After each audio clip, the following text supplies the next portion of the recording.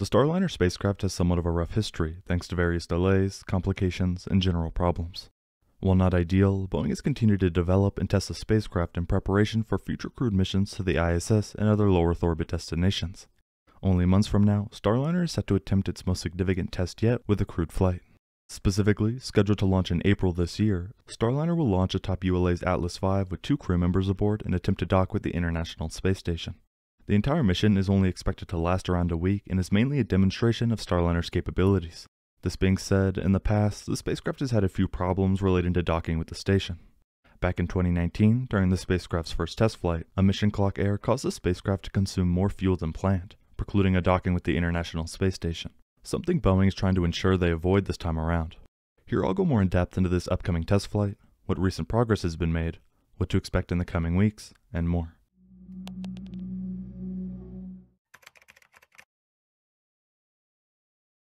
In the past couple of weeks, a lot has been happening relating to this mission as the official launch date closes in.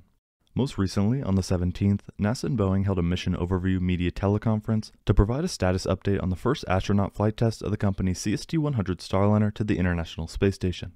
During the call, managers shared mission progress and discussed upcoming mission milestones ahead of NASA's Boeing crew flight test, which is targeted to launch no earlier than mid to late April to the microgravity laboratory. CFT is the final flight test prior to regular crewed missions to the space station on the next generation system.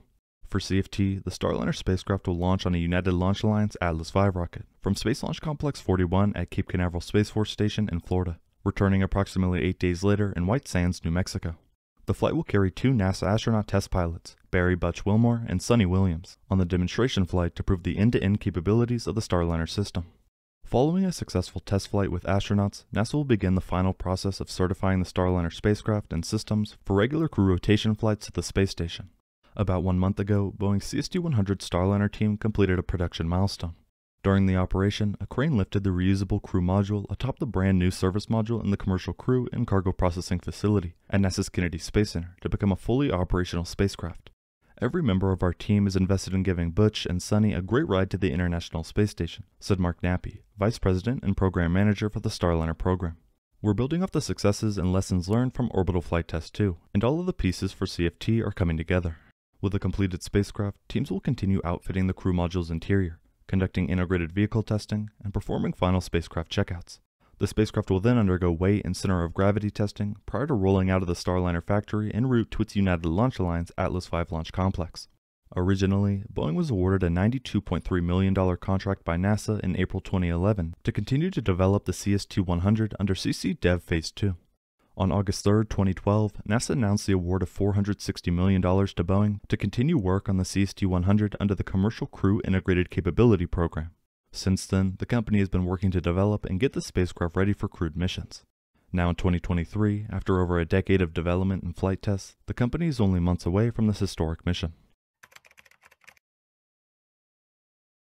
Now that we know more about Starliner's current operations and its upcoming crew launch, we can take a closer look at the spacecraft's past missions and what changes have been made to ensure crew safety. Most recently, we watched the mostly successful OFT-2 mission. OFT-2, using Starliner Spacecraft 2, launched on May 19, 2022 and lasted 6 days.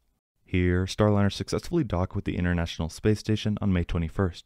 It stayed at the ISS for 4 days before undocking and landing in the White Sands Missile Range on May 25, 2022. While it was a big improvement from the previous test flight, quite a few problems still arose. For example, some issues were detected with 13 propulsion system valves in the spacecraft prior to launch. Unfortunately, the spacecraft had already been mated to its launch rocket, and the problems could not be fixed at the pad. This led to the cancellation of the launch at that specific launch window. Once fixed, the OFT-2 mission launched in mid-2022. During the mission, 2 orbital maneuvering and attitude control system thrusters failed during the orbital insertion burn, but thankfully, the spacecraft was able to compensate using the remaining thrusters with the addition of the reaction control system thrusters. A couple of RCS thrusters used to maneuver Starliner also failed during docking due to low chamber pressure. Some thermal systems used to cool the spacecraft also showed extra cold temperatures, requiring engineers to manage it during docking. On May 22nd, the capsule docked with the International Space Station, and on the 25th, the capsule returned from space and landed successfully. It's also important to point out that this upcoming crew mission will be using the same Starliner from the OFT-1 mission. For a while now, Boeing teams have been refurbishing the crew module from the original test flight for the crew test flight. This mission launched successfully on December 20th, 2019, but 31 minutes after the launch, the mission elapsed timer or MET clock made an error. During a later press conference, it was revealed that MET was offset by 11 hours. When it became obvious that the maneuver did not happen, NASA and Boeing tried sending commands to get Starliner back on track, but the position of the spacecraft switching communications between two satellites delayed the orbital insertion burn. This delay resulted in an abnormal orbit and excessive fuel use. The decision was made to scratch the ISS rendezvous/docking since the spacecraft burned too much fuel to reach orbit even after the Mission Control Center fixed the MET clock issue. By 11:40 UTC, the Starliner was in a stable orbit, though orbital insertion was not nominal. It was later confirmed that Starliner had placed itself into a 187 by 222 kilometer orbit. By 13:55 UTC, Mission Control Center had realized that docking with the ISS was precluded. On December 22, 2019, Starliner was cleared to re-enter the Earth's atmosphere. After deorbiting, Starliner re-entered the atmosphere before successfully deploying all sets of parachutes. The spacecraft then deployed airbags and successfully touched down at the White Sands Space Harbor. Though the ISS rendezvous that was planned for the OFT did not happen, the Vice President for Boeing's Space and Launch Division estimated that Starliner had achieved over 60% of the flight objectives. On February 7, 2020, NASA shared their preliminary findings about the Boeing OFT mission and discovered software problems with the mission elapsed time, which incorrectly pulled time from the Atlas V booster nearly 11 hours prior to launch. Another software issue occurred with the service module disposal sequence, which incorrectly translated the SM disposal sequence into the SM integrated propulsion controller. It was revealed that this could have made the service module crash into the capsule after separation, potentially leading to a catastrophic failure of the capsule. In addition, an intermittent space-to-ground forward link issue, which impeded the flight control team's ability to command and control the vehicle, was found. Most importantly, on July 7, 2020, NASA and Boeing announced the completion of the space-to-ground communication issue, marking the completion of the OFT review. The number of corrective actions was increased to 80 from the March 2020 update.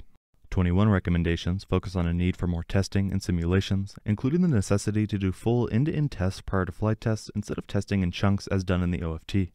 10 recommendations were made to cover software requirements such that they have proper coverage to catch errors during testing.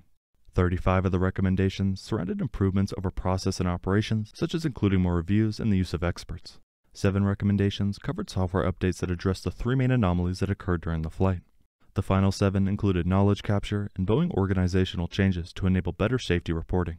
They also included hardware changes to filter out radio interference and others to address the communication issue, all of which will be applied to the upcoming crewed flight test in April.